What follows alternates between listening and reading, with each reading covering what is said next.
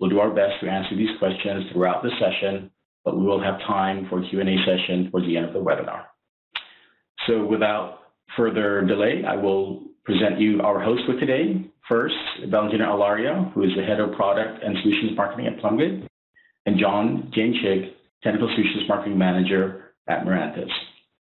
John is going to kick off the session today. So over to you, John. Thanks a lot. I am going to be introducing today's session by talking a little bit about OpenStack, which is what Mirantis does.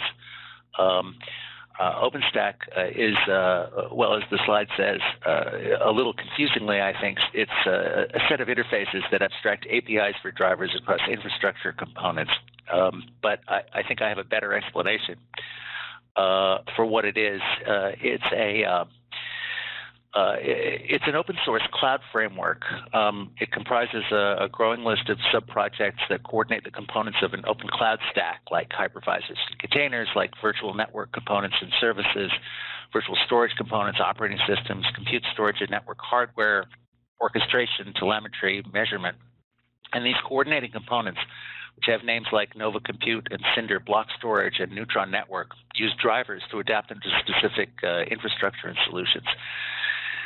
Collectively, they help OpenStack allocate data center resources to serve tenants and workloads.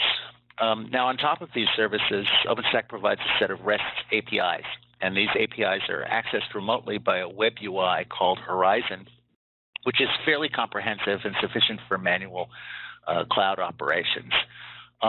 Also, it can be accessed conveniently from anywhere via a set of more comprehensive command line clients written in Python. And then additionally, by means of associated SDKs. So your language or scripting methodology of choice can be accommodated directly and talk to OpenStack. All of this stuff is very useful for managing cloud operations, for diagnosing what's going on with a cluster, and for automating basic tasks with infrastructure. But the APIs obviously are useful for more than just writing little scripts that start 10 or 20 virtual machines.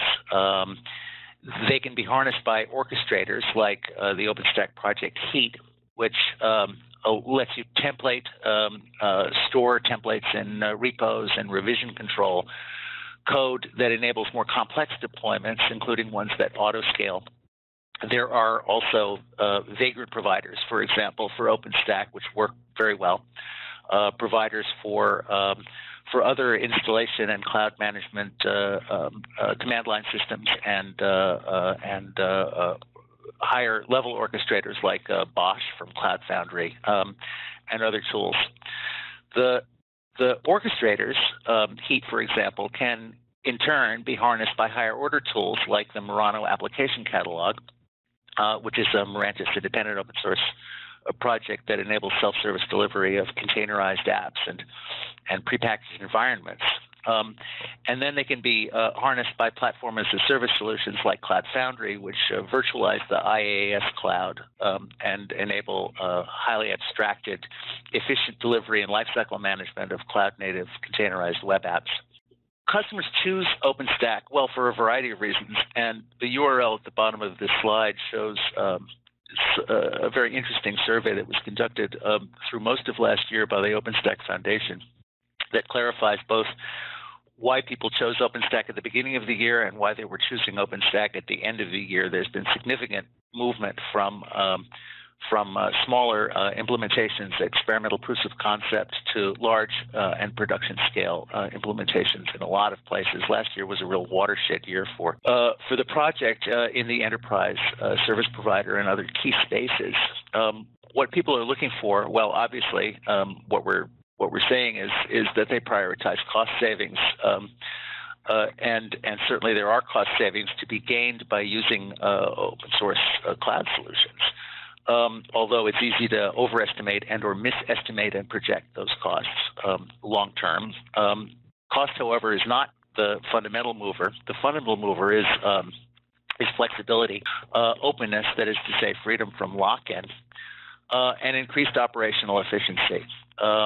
Where we see in our own implementations, people assigning value is first at the lowest level among developers who are looking for solutions that will let them spin up their own environments, explore integrated environments that abstract away the mechanics of cloud and infrastructure operations in the course of delivering dev, QA, test, and ultimately production sequences. We see a lot of interest in what's been called CI/CD, continuous integration, continuous delivery.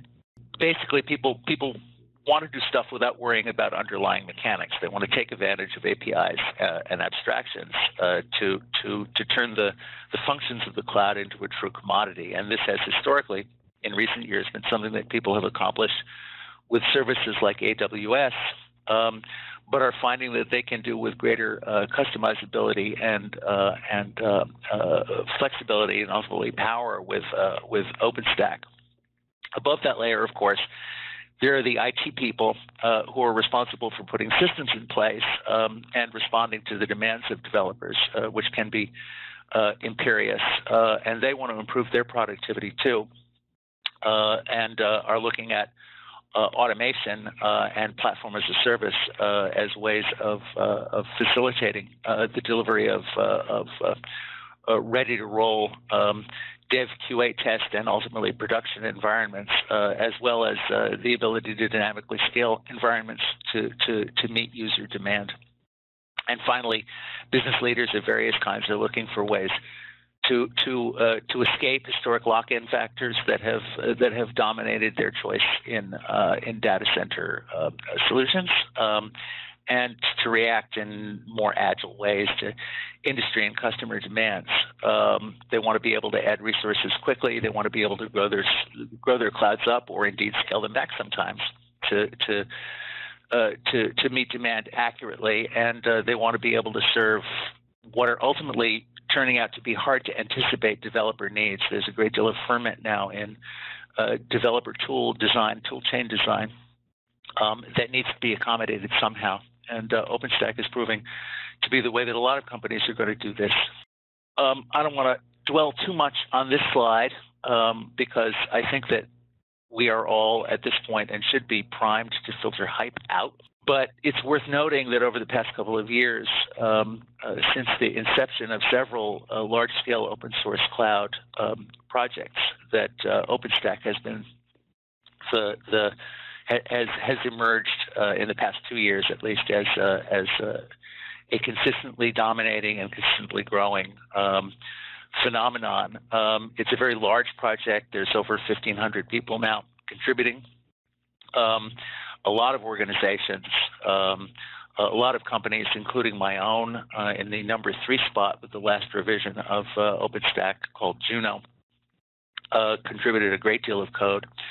And a lot of vendors are creating plugins and drivers and add-ons so that user choice is actually being emphasized as the project vision said it should be. A little bit about us. Mirantis is it's actually a fairly old company, but came to the OpenStack market as OpenStack became a project, and OpenStack is now all that Mirantis does. We have over 600 engineers who spend, the majority of whom spend a great deal of their time, and many of them full-time, contributing to the project itself. We start projects that have been accepted by the OpenStack Foundation. In fact, as recently as last night, confirmation of our Rally project for telemetry was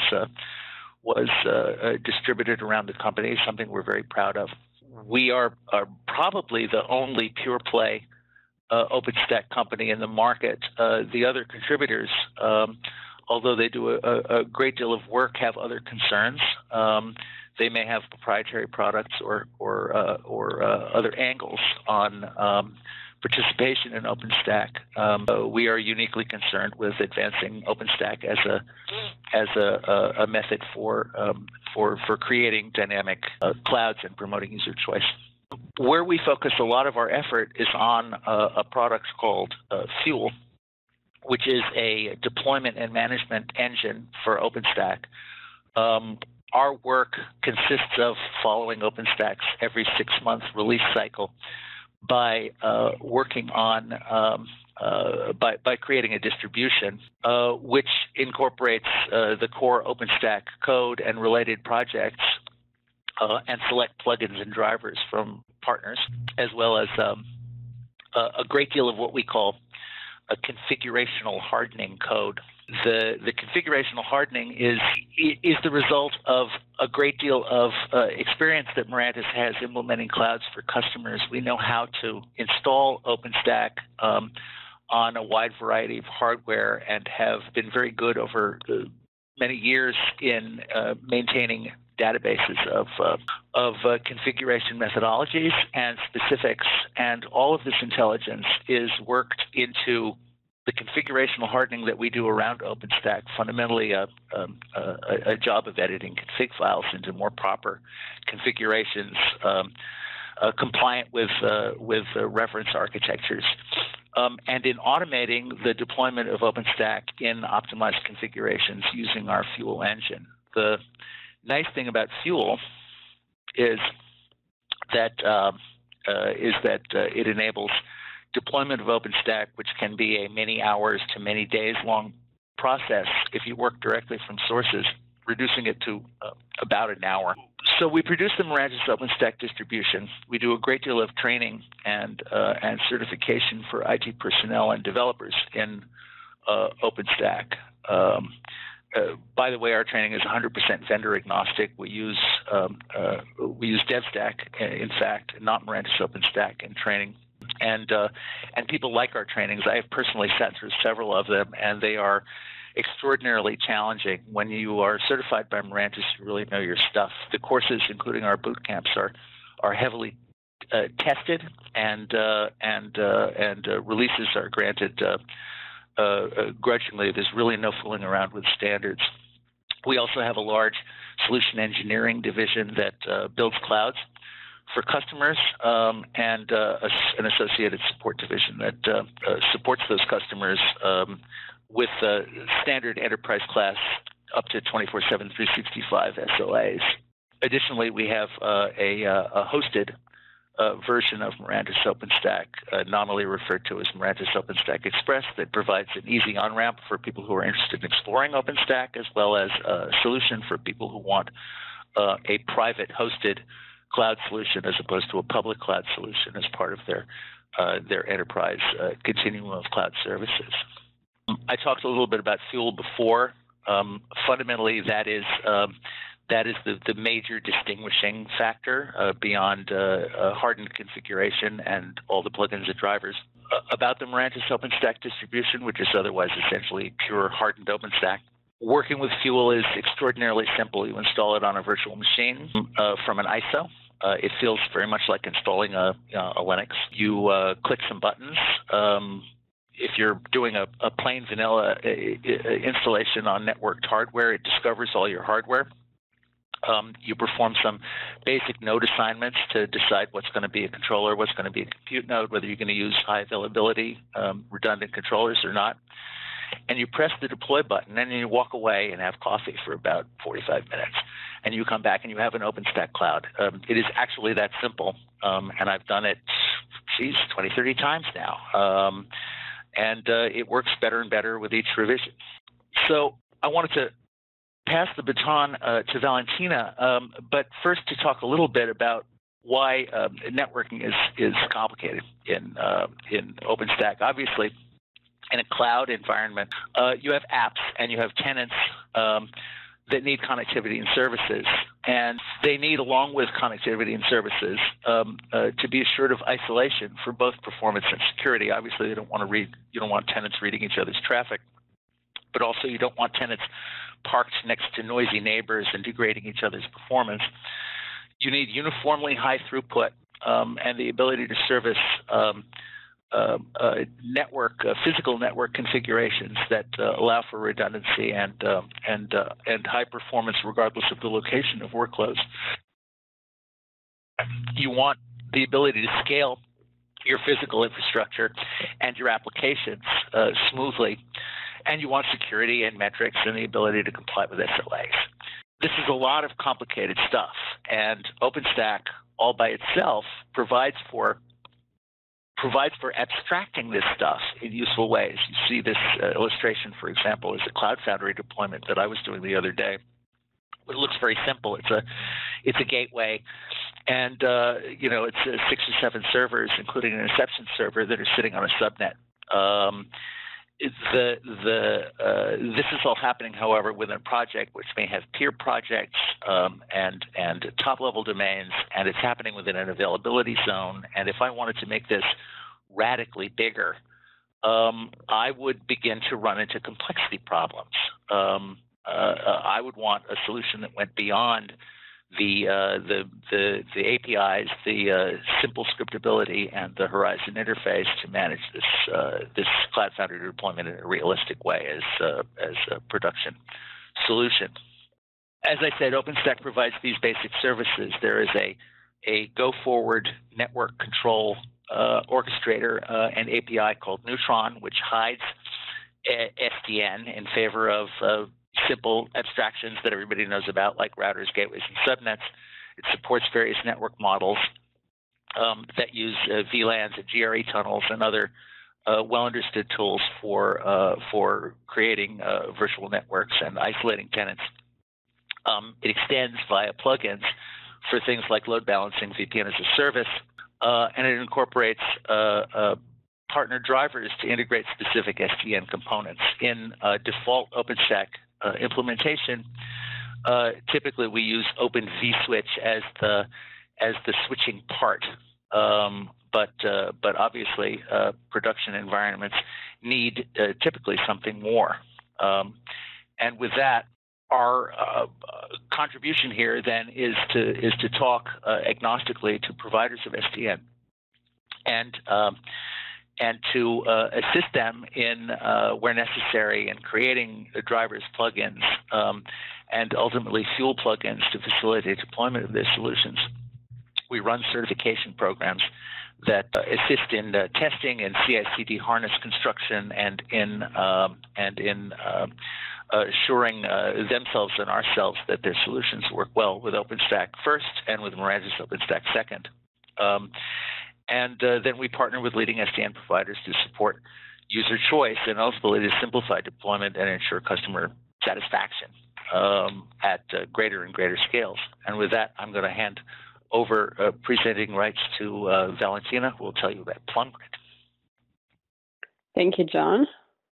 All right, so we're going to switch gear a little bit and start diving a little deeper into OpenStack networking, and then I'll tell you what PLUMgrid does for OpenStack networking.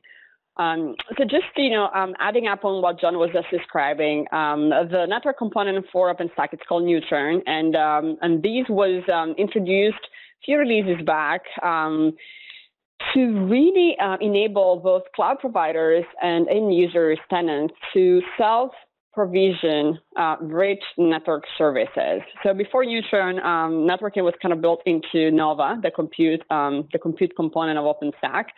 And Neutron is really, the component that brings these rich network topologies, the ability to configure, security policies, to interconnect with the external world, provide this isolated environment, and so on and so forth. Now, with Neutron, users can really define their own networks, can define their own IP space, can define how these networks are interconnected with routers, and again, define policies and security, and define how their private isolated environment talks with the external world.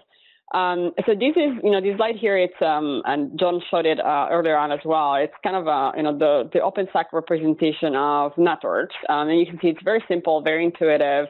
And I'll walk you through a little bit of a demo later on. You'll see, it's very simple to just use the UI of OpenStack to go through all these steps and creation. Now, what is important to understand, and I think that's where there's a lot of confusion, is that Neutron was created from the get-go to be a plugin-based architecture. What this means is that Neutron doesn't really implement the network functionalities. What Neutron is, it's a very thin abstraction layer, an API layer, exposes constructs like networks, interfaces, subnets, routers, security groups to the end user. And in the backend, talks to whatever implementation of Neutron the customer decides to go and leverage. So this is a very fundamental point. So the backend can be VLAN based if you're using a Neutron plugin that actually goes and configures VLAN on a physical network infrastructure. It can be overlay based if you're using a solution like PLUMgrid. It can be a fabric controller when you're manipulating OpenFlow in your underlying fabric. Whatever that is really what implements the networks and the functionality the user is exposed to Neutron. And so, again, what happens if you're, for example, using an SDN solution, all the API calls and all the definition that you make through Neutron will be passed through all the way to the SDN controller that will then go and implement it. There is kind of a default implementation, which is based on open source components like OVS. And that's where a network node, that's where usually people erroneously think it's Neutron, the Neutron implementation. And this is usually what most people out there start with. It's what it's, included in Mirantis and other distributions as kind of the default component. Now, OVS and the network node are, a great starting point. As John earlier on mentioned, when you start looking at how to scale your OpenStack deployment and how to grow and support production use cases, the network is really the key building block that has to have the best level of performance, scalability, rich functionalities. And so when you start with components like OVS and Neutron, and the network node, there is some intrinsic limitations that you're going to run into. So this slide here just gives you an overview of, what are some of the challenges and limitations of the model of OVS plus the network node. If you're not familiar with the network node, the idea there is that the network node, it's a central component, like a server or group of servers. They are implementing the advanced services like NAT and firewalling, load balancing, and so on and so forth. So when you're leveraging an OpenStack deployment that has a network node, the traffic from your hypervisors will have to traverse your infrastructure and get all the way to the network node. And obviously, the network node becomes a bottleneck because you're going to have to funnel all the traffic through that component. And you're going to have to start worrying about, placement of the network node and how to make it highly available, and how to design it in such a way that if you scale out your solution and add more and more servers and more virtual machines, your network node doesn't break the entire solution. So, this is usually where customers start engaging with PLUMgrid, and, they look for a solution that is fully distributed. They look for a solution that can scale with their needs. They look for a solution that has kind of the best level of performance. So that's where we jump in, and I'll walk you through what we do to help there.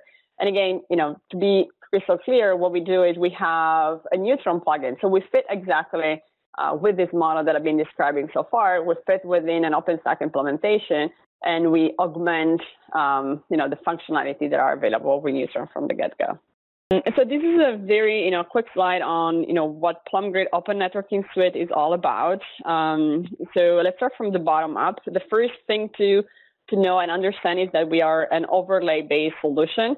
What this means is that we build on top of existing physical infrastructure. It can be any hardware. We have special integrations with specific components that I'll talk about in a second. That's why we mentioned everything Cumulus here. But we can deploy on top of any physical infrastructure. We're overlay based. What that means is that we leverage some form of encapsulation directly from the hypervisor layer to decouple the existing physical fabric from the tenant infrastructure. Now, the reason why this model is very important is because you want to be able to offer isolated multi-tenant networks to the end users of the cloud without having to go and manipulate the physical infrastructure. And we'll discuss more why that's important, but it's really a matter of minimizing changes in the fabric, keeping it very stable, and designing it not for isolation, but for performance, scalability, reliability. So on top of these overlay networks, what we do is we give customers their isolated multi-tenant environments. We call them virtual domains, and we'll talk more about what the virtual domain is. But in a nutshell, a virtual domain is a private, isolated data center that we can give to a user, an application, a tenant, and within this virtual domain, they can define their own network. Really imagine as if you were designing your own physical infrastructure, but now you can do it in this virtual space in software, and you can fully automate it. You can do it on demand, and you have all the flexibility of defining your own private IP space and whatever type of network configuration your application needs. So virtual domains are really the mapping point between your application needs and the infrastructure within your OpenStack cloud.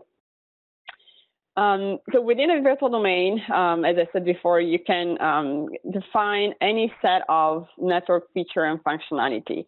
What is important to understand here is that if you're using PLUMgrid in an OpenStack environment, what you're going to be exposed to is the default consistent OpenStack API and user interface.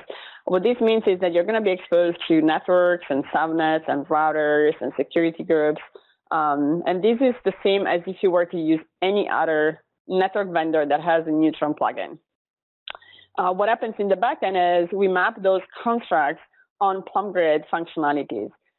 So what PLUMgrid has is PLUMgrid offers a portfolio of network functions, from switching to routing to NAT to security, and that's what we use internally to implement the requirements and requests that come from OpenStack. We'll talk a lot more about the network functions, but this is giving you a feel for what we have in the portfolio. Now, how does somebody consume PLUMgrid ONS? PLUMgrid ONS is integrated with all the major OpenStack distributions. It's OpenStack compatible, and it's integrated and certified with all the major OpenStack distributions.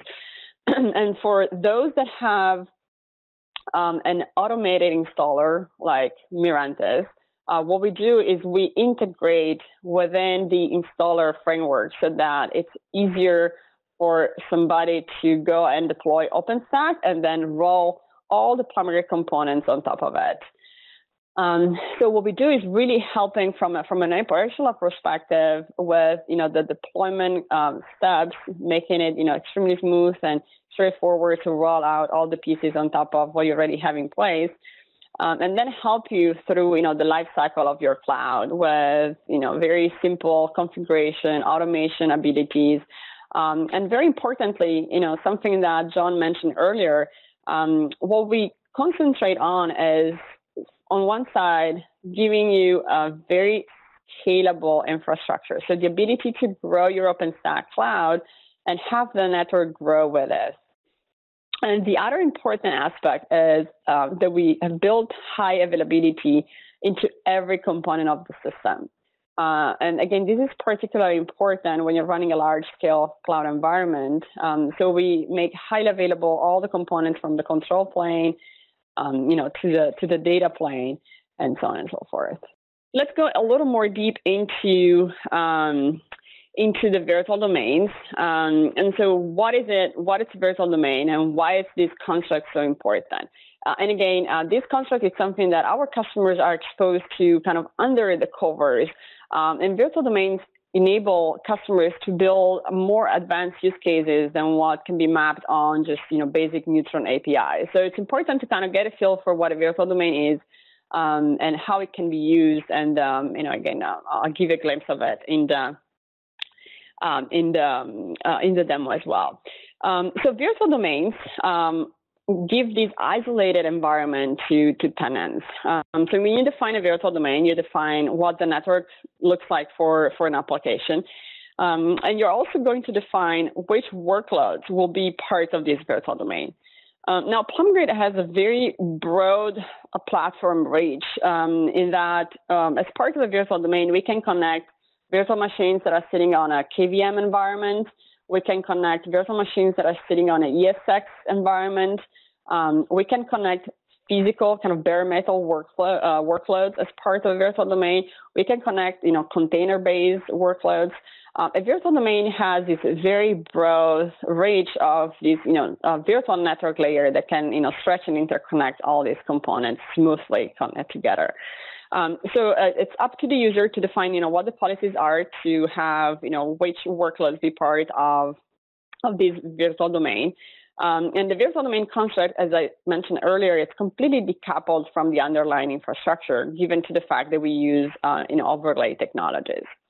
And virtual domains are fully distributed. We'll talk a lot more about it on a couple of slides later. This is just a table. I'm not going to go through all of it, but this is just a table that shows you all the network functions that PLUMgrid provides as part of a virtual domain. So, switching, routing, the ACP, the ability to do NAT, the ability to do security policies, DNS, PVDAN, as well as the ability to interconnect and compose virtual domains among each other. Again, this is, very much advanced use cases, but this is something that every customer of ours leverages. Now, what is important to remember, if you have to have one takeaway from this slide, is that PLUMgrid has a very broad and rich portfolio of network functions, and all the network functions that we provide are fully distributed. What this means is that we have a software component that we deploy within each hypervisor in the kernel, and through this software component, which we call the IOvisor, we make every feature and functionality that we expose to a customer fully distributed, so that if you have 2 servers, your network functions can scale across 2 servers. If you have 250 servers, your network functions will automatically scale across 250 servers. So this distributed and scale out architecture is really, the #1 reason why customers look at PLUMgrid in a production environment. Scale out and distributed means performance, means simpler design, means, not having to have bottlenecks. So it's fundamental. And this is something that kind of a default Neutron with OVS and network node does not support, because only some of the functions are distributed while others are implemented through the network node itself. Now, obviously, PLUMgrid cannot boil the ocean and recreate every network functions out there. So what we do is we work with partners to help our customers, integrate and complement the virtual domain functionalities through their offerings.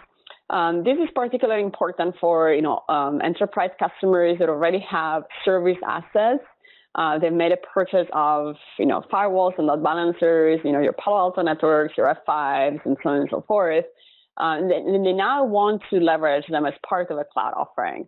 So what PLUMgrid does is we have a very pure play open approach where we create an ecosystem around our virtual domains through a service insertion architecture framework that we have. So we can very easily onboard third-party component as part of a virtual domain and expose it in a cloud automated environment. So we service chain and stitch, switch load balancers, firewalls, and components into a virtual domain, and we make that available to the end users. Now, if we just dig a little deeper to give you a feel for how we make all this, magic distribution and performance happen, there's kind of 3 pieces of the puzzle. So the first one is what we call the PLUMgrid director. Think about the PLUMgrid director as the brain of the PLUMgrid system. It's always deployed as a cluster, so it's fully highly available. And the PLUMgrid director implements all the control plane and management functions of the system. So it's the one piece that talks to OpenStack. It's the one piece that has a definition of all your tenant networks. And it's the one that is responsible to talking to all, to read the distributed system, all the data planes, all the compute nodes that are out there. The second piece of the puzzle is what we call the PLUMgrid IOvisor Edge. So the PLUMgrid IOvisor Edge, it's, as I said earlier, it's a kernel module. It's our, we have developed this piece of software It's integrated within each hypervisor. It can be, again, as I said earlier, it doesn't have to be just your KVM hypervisor. It can be, ESXi as well. And the IOVisor edge is really the point, the component that makes the distributed functions possible. And so whenever you define your virtual domains, your networks through OpenStack, what happens is the IOVisor address within each of the compute nodes will be the one implementing, switching, routing, NAT, and, security, and so on and so forth. The IOVisor has been upstreamed, so it's available to the community. And, this is really kind of a key component of the solution here. Now, the IOVisor Edge is what provides connectivity to virtual machines and containers. And we also have another flavor of the IOVisor, which is what we call the gateway. If you're familiar with overlay networks, the gateway is always the component that maps from overlay to external network. And so we have the ability to run this gateway function in software. So it's just a server on which we deploy, an image. We also have integration with, partners like Aristas and others that provide physical switches that are VXLAN capable. So really offering an array of features and functionality, and performance choices whenever you decide to deploy PLUMgrid ONS. So this slide is not going to work in this format here. We talked about it anyway. And so what we do, as I said earlier, we map OpenStack networks to virtual domains, and that's kind of the translation of the two constructs. And I'll show you in the demo what that means. But through OpenStack, you're gonna find your OpenStack networks, and under the covers, through our UI and our API, you can consume kind of the PLUMgrid representation of it. Now, the reason why we have built virtual domains and give these representation is because if you're operating a large-scale environment and want to know what your network infrastructure is doing, you need a lot more visibility and information than what OpenStack default provides. So through PLUMgrid, our users can get very detailed information about any interface in this virtual network, packets flowing, drops, and we've also built a very rich set of tools, what we call PLUMgrid Toolbox, that help monitor and troubleshoot in real time the network infrastructure. And so this is kind of an important operational component because the virtual network infrastructure, it's again, the junction point of your compute and storage is what provides connectivity and isolation. And you want to make sure that you can proactively react to any, problems or, failures in your infrastructure. So the way we augment the default functionality available in Neutron is, it's really adding these troubleshooting tools and monitoring tools and giving you a whole new level of visibility into your environment. So this is the last slide, kind of summarizing the architectural benefits of, PLUMgrid on top of kind of the Neutron architecture. And so really the ability to have all the network functions be fully distributed. So the VM's packet flows never have to travel to any central location. And then, all the high availability and redundancy that is built in the system. So when customers ask us, why would I go with, one flavor versus the other? I have a lot of customers that are, still using Nova Networks. I have, lots of customers that have been, toying with OVS, and they ask us, why do I move to PLUMgrid? Why should I choose PLUMgrid? So really, when you are in a mission critical, large scale environment, there's needs for scalability, performance, and feature set that PLUMgrid can satisfy. And then from an operational perspective, operational angle, all the tools and visibility that we have built on top of our product, as well as all the automated installation and simplified configuration.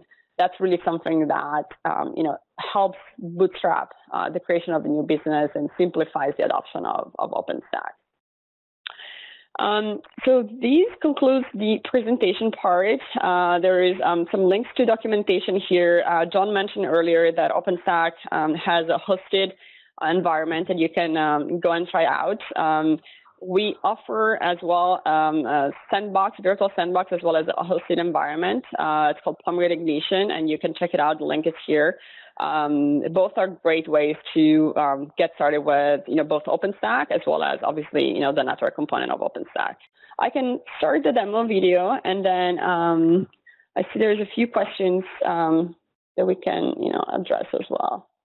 And we don't have to go through the whole thing, but just to give you a feel for how things work. So this environment, it's a PLUMgrid environment that was deployed on top of Mirantis OpenStack. What we're showing here is just some very basic operations that can be performed through the OpenStack user interface dashboard, what is called Horizon. So as you can see here, I'm logged in as a tenant. And what I'm going to do is just going to create a very simple network infrastructure. Depending on the application you're running, this example here, I'm just going to create kind of two separate networks for my web and database tier.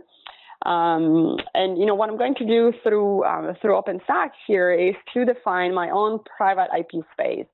Again, because we're leveraging in the backend an overlay solution, you can define any IP space that you want. And this is your private IP space. It's completely decoupled from the underlying physical infrastructure.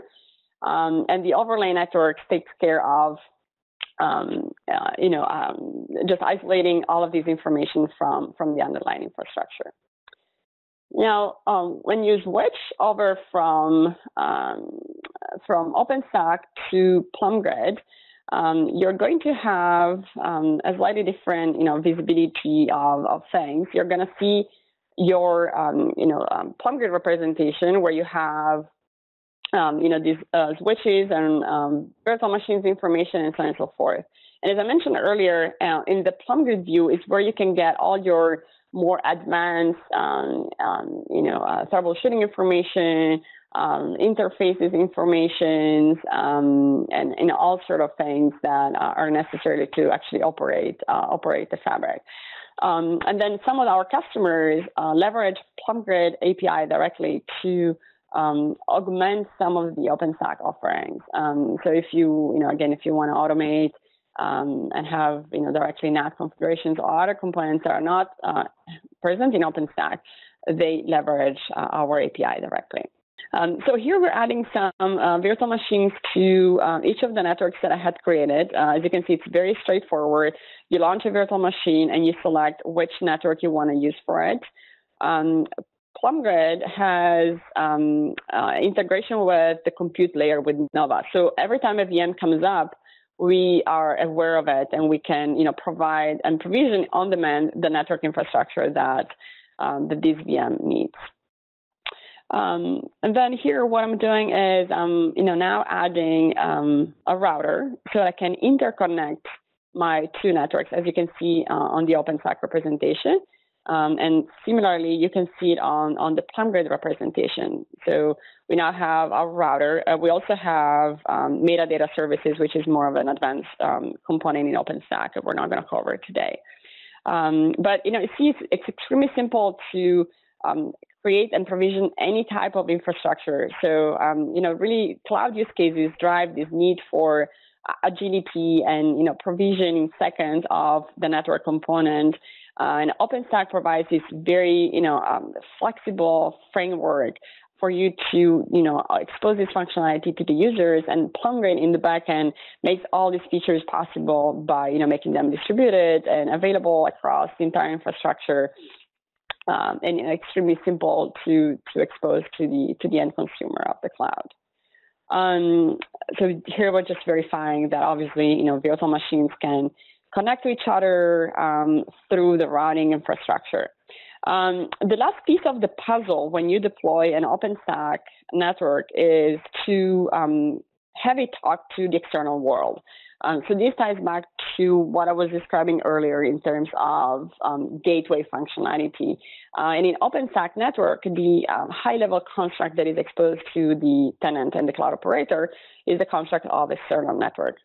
So the admin of the cloud will define this external network. And what this means is that it's going to define kind of the exit point for a tenant onto the existing physical infrastructure.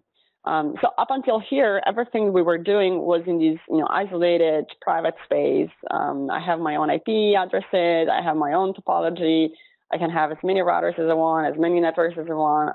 It's mine. I do whatever I want. The exit point into the physical network is that it's something that is not controlled by the tenant. It's controlled by the admin. So the admin is the one that is responsible of providing this external connectivity, exposes it to the tenant, and then the tenant will be able to just tell his own network, his own router, hey, to exit from the infrastructure, use these external connectivity point that the cloud operator has given me. So this gives you, a feel for what we can do here. I want to pause for a second and check, make sure how we're doing on questions, and I don't want to go too long. I want to make sure that we have time for questions. Just kind of wrapping up the demo, I can leave it running as we start addressing questions. There's some videos around the tools that we provide and stuff. We can leave it in the background as we start talking about what people ask in the Q&A panel. How about that, Admir? That sounds great, Valentina. Yeah. Let's jump into questions. So let's see here. There's a question that came in from the audience, and it was about how PLUMgrid ONS compares to VMware NSX. And I actually would like to zoom out a little bit and just as a general level, how does PLUMgrid compare to OVS-based solutions that leverage OpenFlow? Absolutely, that's a great question. So there's some key architectural differences that I briefly touched upon as I was going through the slides. But the way to think about OVS versus the IOVisor is that OVS is, first of all, an OpenFlow-based data plane. So what this means is that it was designed from the beginning to be able to satisfy OpenFlow rules and be able to match packets based on specific rules and fields. Now, OVS and anything that is leveraging OVS, so obviously NSX and other products, what that means is that there's always a need to punt packets to some either user space or controller component whenever there's no entry for that packet. So the first consideration is that the performance of such an approach is such that most of the time you're going to have to punt packets somewhere else to resolve what you have to do with that packet. So kind of that's the first limitation of that approach. The second limitation of really any data plane is not just OVS compared to the IOVisor, is that any data plane out there is hard-coded to provide some set of functionality. And so when you hard-code a data plane to provide some set of functionality, what this means is that if you evolve and you start, you need to add more functionalities, you need to now add security or load balancing or whatever else, and throw that into the mix, you need to go and modify completely your data plane. So usually what that means for a consumer of this technology is you're going to have to go and patch your data plane, have a complete reboot of your cloud, and it's going to take quite a long time also to develop this new functionality. The IOVisor was always designed from the get-go to be extensible at runtime. So the IOVisor is a flexible data plane where we can load network functionalities as needed. So it's a big fundamental architectural difference there. And I think one thing that you and I hear about, I know Mirantis is called, pure play OpenStack player. I think, PLUMgrid gets called as the no agenda SDN player.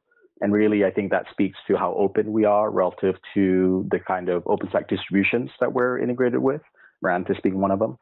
And then also the types of hardware and virtual appliance and Docker containers that we can ingest into our fabric. and make that available as a network function.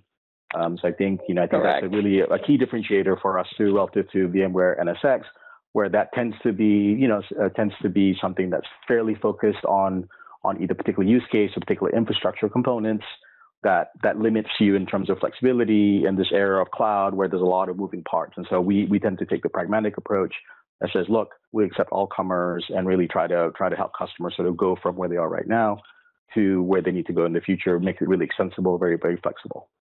But that was a great question. I'm going to pass it on to John. Hey, John, so how does Mirantis OpenStack support highly available and distributed storage?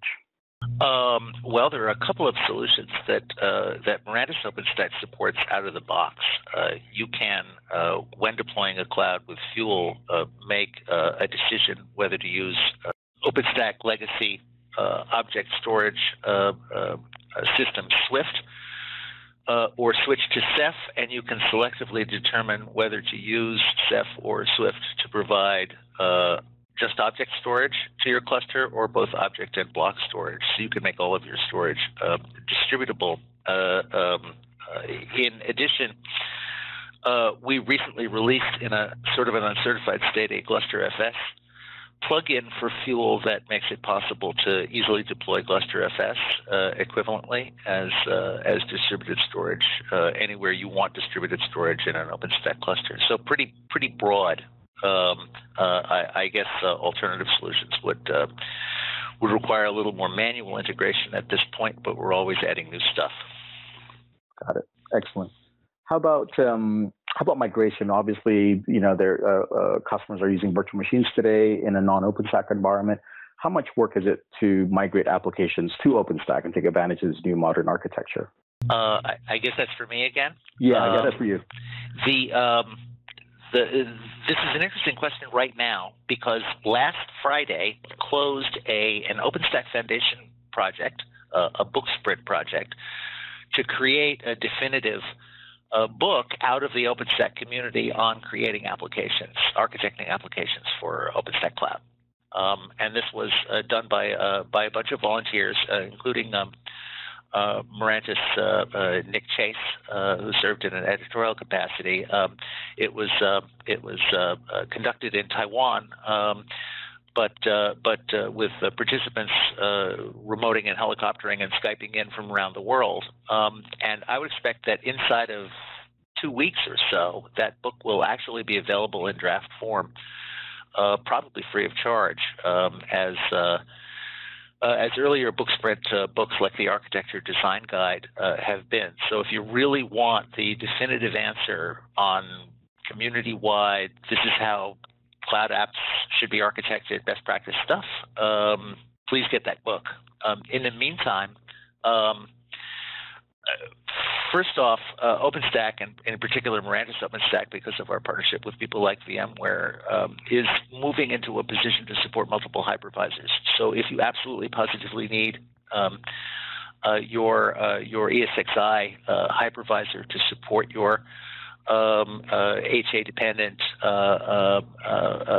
legacy applications, you can have that, and you can have your OpenStack APIs as well. I guess you would call that a zero portability solution. There are importing stuff to KVM, which is this more, the open source sort of native preferred, if it's possible to say, hypervisor for OpenStack.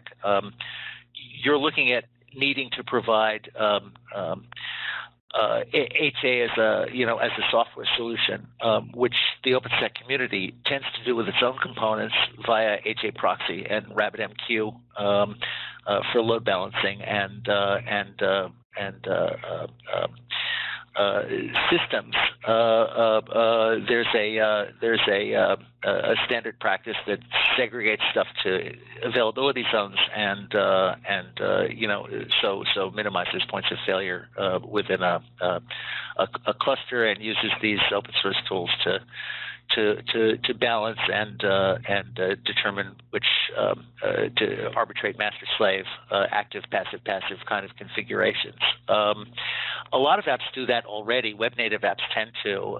If you're working with platform as a service solutions, moreover, like Cloud Foundry, the HA is something that you can dial in the abstraction of the platform, so you don't really have to worry about it at that point. Ultimately, it's easier than you look, except in specific use cases where it turns out to be complicated. And there are some OpenStack, open source, I should say, projects closely associated with OpenStack, like Pump House, that facilitate, for example, extraction of AWS workloads. I know that Eucalyptus did some work extracting AWS workloads and has powerful solutions. So there are point solutions to solve most of the use cases that people will encounter in migration. Excellent. Thanks, John. I think we'll take one more before we end the webinar today, and this goes to Valentina. So, can PLUMgrid Neutron plugin run concurrently with plugins from other networking vendors? Right back to the question around being flexible and open.